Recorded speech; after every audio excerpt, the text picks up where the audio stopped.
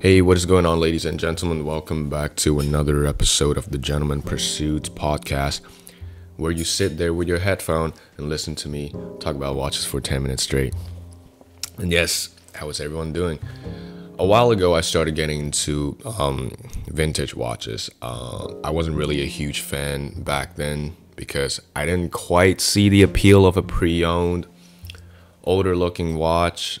You know, watches that were built with older technology and material just didn't give me the green light to go for it. However, one time I was scrolling through Instagram, I saw this gorgeous vintage Rolex Oyster chronograph.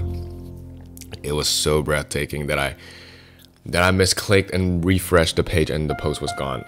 I then spent the next 30 minutes, right, looking for said watch, and when I saw the price of it, I went to the bathroom and cried for another 30 minutes.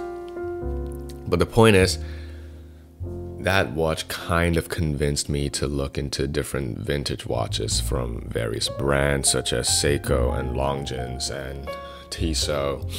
And I gotta say, they are really impressive.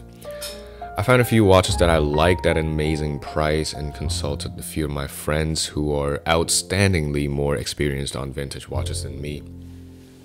All I got was, I was sending pictures to them, and all I got was, oh, all these photos you sent me looks off. They just don't seem like a Seiko, right? Then I took a closer look to a picture, and weirdly, the logo does seem off. Like, it's really well polished, while the dial is really, old and yellow. I tried to find a few more Seiko vintage watches. They all look a bit suspicious to me. They all started to look a little bit, not quite normal to me. Either the logo's off, or the bezel, or the pictures were taken with a toaster. All these stuff were hindering me from actually purchasing my first vintage watch. So today, I want to talk about things you should know or to be aware of before buying a vintage watch. First and foremost, do a ton of research on the watch you like. Research about the watch like you're about to give a speech about it in front of 1,000 people. I usually do my research on watches on Watch You Seek forums, Military Watch Forum, Time Zone, or if it's if there's like a brand specific, forum such as RolexForum.com. I'll go there. Sometimes for information about certain movement, I'll go to RANFT, RANFFT. Buying a vintage watch is very different from buying one from a boutique. Let's say you just decided you're deciding to buy between a Submariner and a Daytona or a Day-Date. Right, watches that are still in production between buying a Submariner. Watches that are still in production have less of a risk when it comes to the legitimacy of a watch.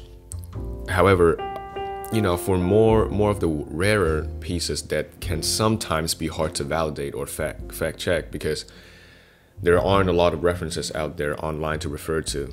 Now, that is something you want to know thoroughly. So do extensive research on the few potential vintage watches that you are planning to buy, or make sure you find a trusted buyer.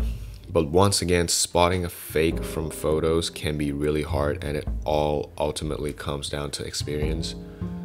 So do your research, please, and ask around your watch loving friends, or just post the pictures from eBay onto Watch You Seek and ask around and get other people's opinion and hope for the best.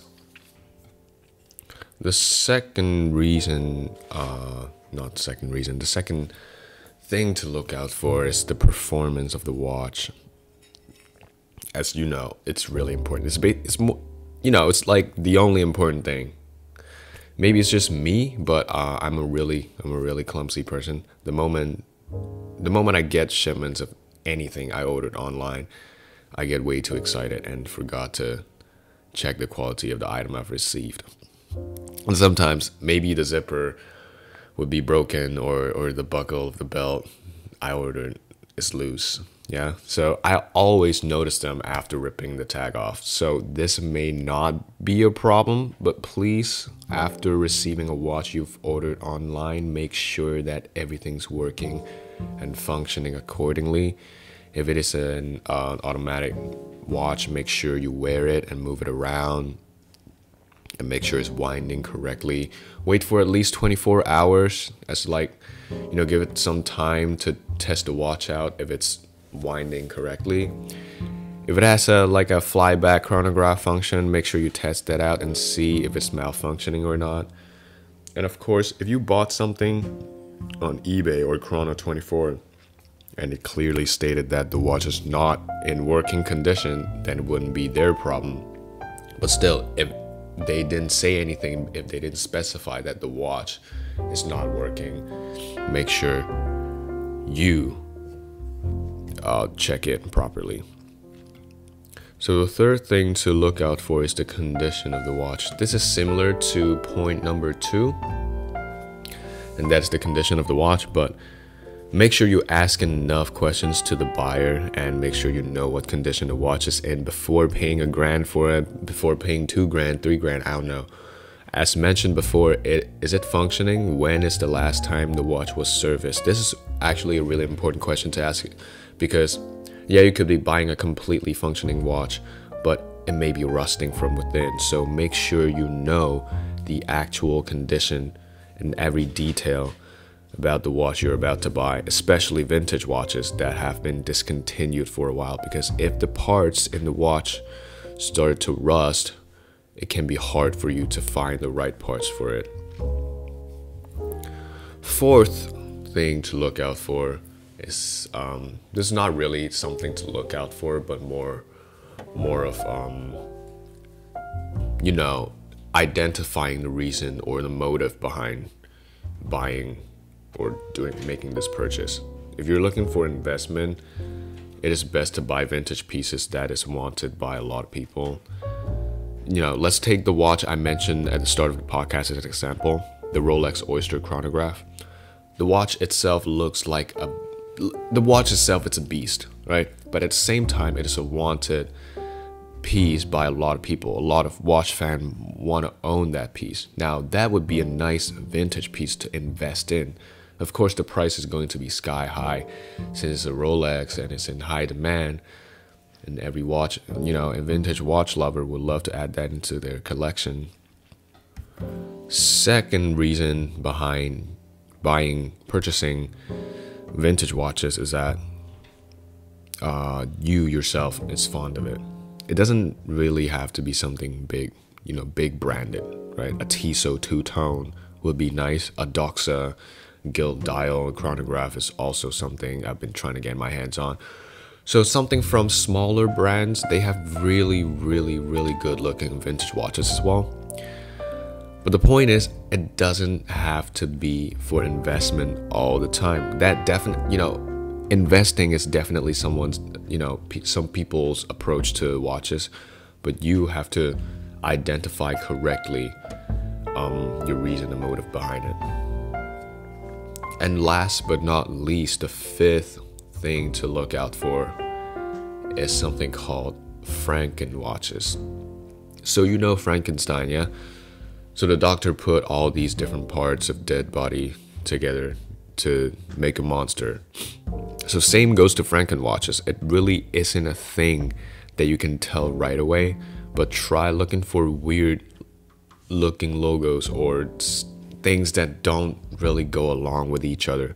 Just like I said before, the Seiko watch that I saw on eBay, the Seiko, the O of the Seiko looks off, and it looks really polished while the dial looks really old.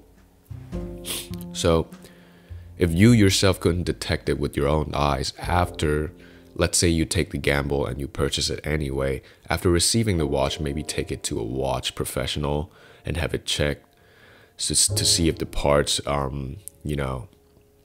matches the movement of the watch or the reference of the watch, and see if you're getting what you're supposed to get. If not, call the cops and have the seller arrested. No, I'm just joking. But definitely return it to the buyer. And I mean, return it to the seller. I'm sorry, return it to the seller and start compiling a list of who are trustable sellers and who are scammers or sell Franken watches. And that way you will have a much clearer idea on where to acquire your desired vintage watch next time. As I said before, it ultimately is down to experience, so it's really good to start writing a list for it. So there you have it, 5 things to look out for before buying vintage watches, in my opinion, because really you need practices, to look out for, the good and the bad. There's no fast way to learn how to, avoid the scammers, or there's this one glorious sellers that sells only real watches, right? Even Horology House made a mistake a few weeks ago where they sold a counterfeit. So it really all comes down to personal experience. So practice make perfect. Do more research, keep browsing forums, ask around, talk more about it, and you'll get it. Hey guys, thank you so much for listening to the latest episode of the podcast. Make sure you hit that subscribe or follow button in front of you. I'm not sure if you're listening this on Spotify or Anchor, but either way, make sure you're following me on every social media platform, on Twitter, LinkedIn, Instagram, Facebook, Anchor, Spotify, everything. Just make sure you're following me. You'll get the latest news on articles, uploads, new news, all kind of posts on watches and whiskeys. If you're not, you're missing out. So yeah, make sure you're following us. And until next Sunday, have a great week, guys. Stay safe. I'll see you guys.